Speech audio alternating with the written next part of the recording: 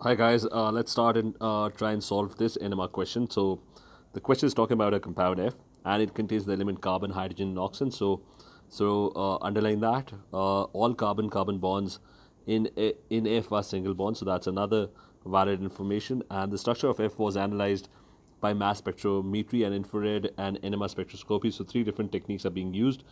The first thing is the mass spectrum shows that the value of mass to charge value for the M peak is 90. So that's important. Now 90 means that's the MR of this particular molecule. The next thing is the ratio of the mm plus 1 height is given. Now using that ratio, that's because of the carbon 13 isotope. You can use the formula of, if you're given the m plus 1 height, you can find the number of carbon atoms by using the formula, which is 100 over 1.1 and multiplied by the m plus 1 peak divided by the m peak, which would become 100 over 1.1 into 0.7. So that's our m plus 1 peak divided by 22.1. So let's do that quickly. And the answer that I'm getting is 3. So that clearly indicates that the molecule has 3 carbon atoms.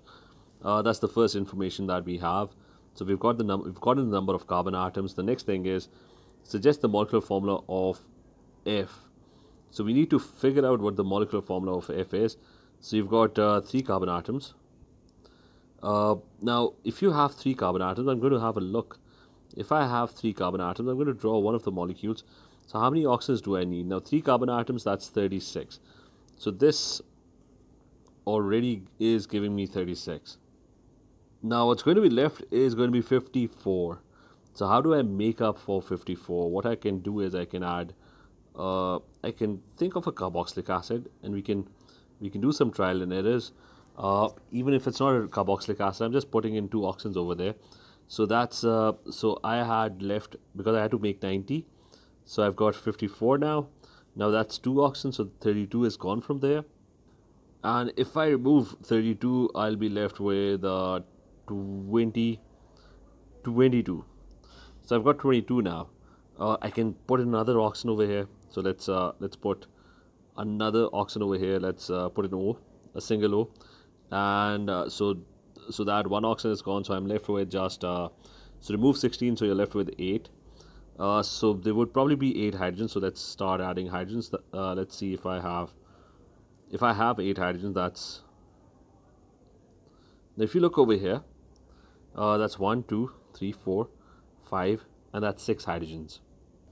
And in fact, 6 hydrogen is correct, because when I removed 16 from 22, I should have gotten actually 6. It wasn't 8. So this formula is exactly matching. It's exactly matching 90. But how do we know this is the formula? What we have done is we've figured out the molecular formula. What we haven't done is figuring out, we know that C3 and H6 and they are O3s.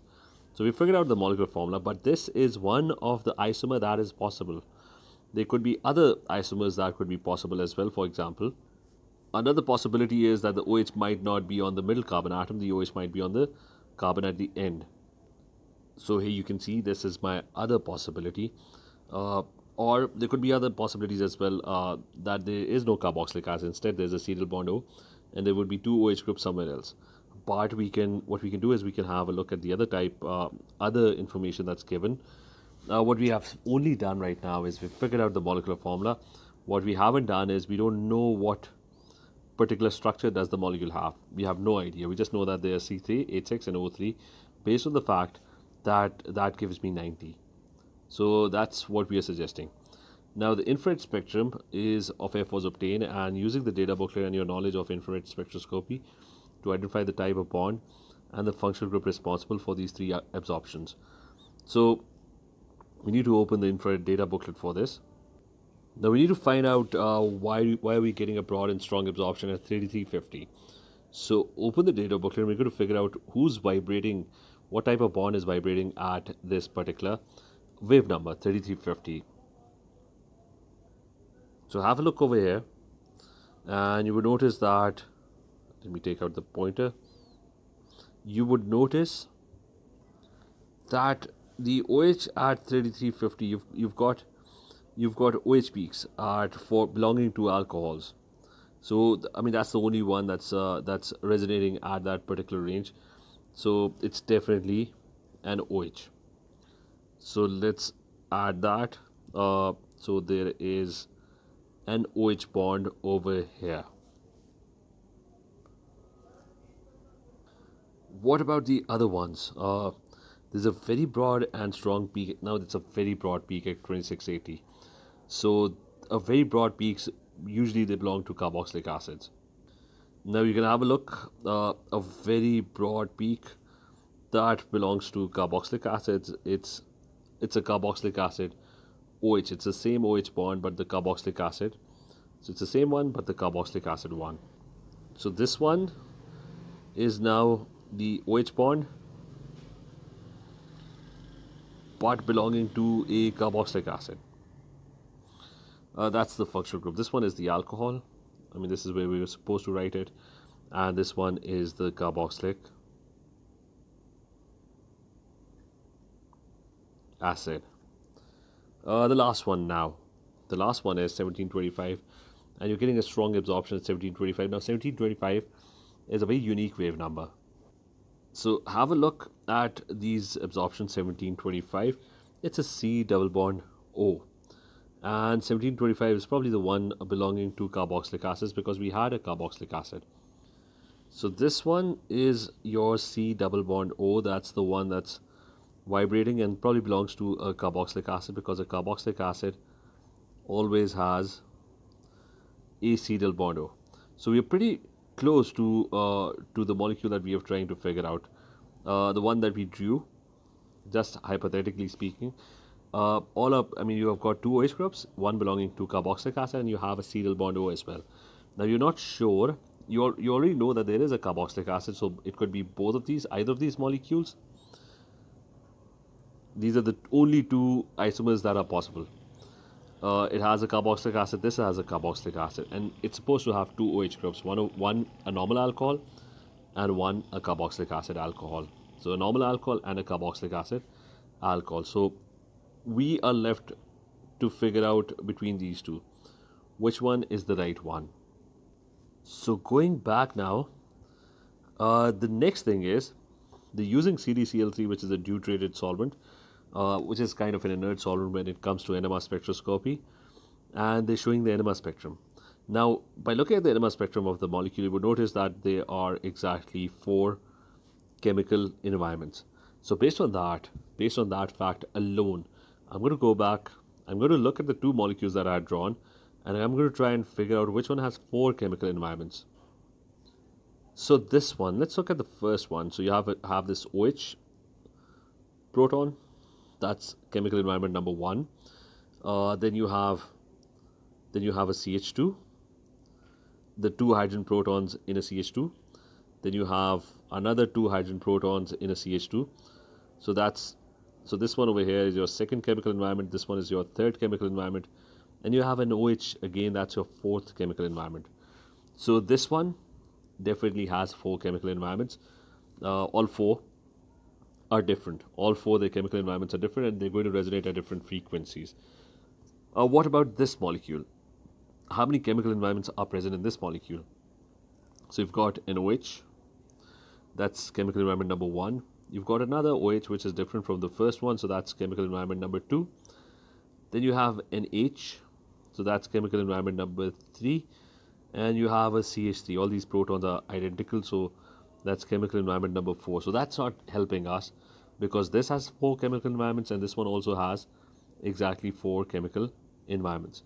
So go back, and what else? Now we're going to look at the splitting pattern. We're going to study the splitting pattern. You've got 2 singlets. Those 2 singlets, they probably belong to OH because they don't split. So you've got 2 OH peaks and they're not splitting. So that's clear enough. But what about the other 2? You've got a quadruplet. So this one is a quadruplet and this other one is a doublet. So we're looking for a quadruplet and a doublet. Now go back, find out who's giving you a quadruplet and a doublet. Now over here, you would notice that look at these two hydrogens. Their neighborhood has two hydrogens. So this one is a triplet. So this peak is the triplet. You remember the n+1 rule. And this one also is going to be the chemical environment number 3 that I marked, that's also going to be a triplet. So that's two triplets. Because the CH2 over here has two hydrogens as its neighbor, so that's n+1 rule, that's a triplet. The CH2 over here has two hydrogens as its neighbor, so that's also n+1 triplet. Remember the OH peaks, they don't interfere, they don't cause splitting. So this molecule is out of the question because we were not getting triplets in the NMR spectrum. So I'm going to look at this molecule. That's the only option left for me. So the OH is singlet, this one is singlet, these two are singlets. What about this H? Now this H neighborhood has 3 hydrogens. If it has 3 hydrogens, that's going to be a quadruplet. And this one over here, this one has 1 neighborhood hydrogen, so that's going to be a doublet. So this is the only one that's left that's going to be the right answer. So I'm just going to copy this molecule over there because that's going to be my answer to this question. So here's my molecule. The only thing that's left is to figure out, because they are actually asking us to identify the type of proton and the relative peak area. The relative peak area, remember, is the number of, it's basically the number of hydrogen protons. That is what is meant by the relative peak area. So I'm going to just match each one. So I've got, starting with the 2 OH. So now this OH is a carboxylic acid OH. So let's look at the data booklet.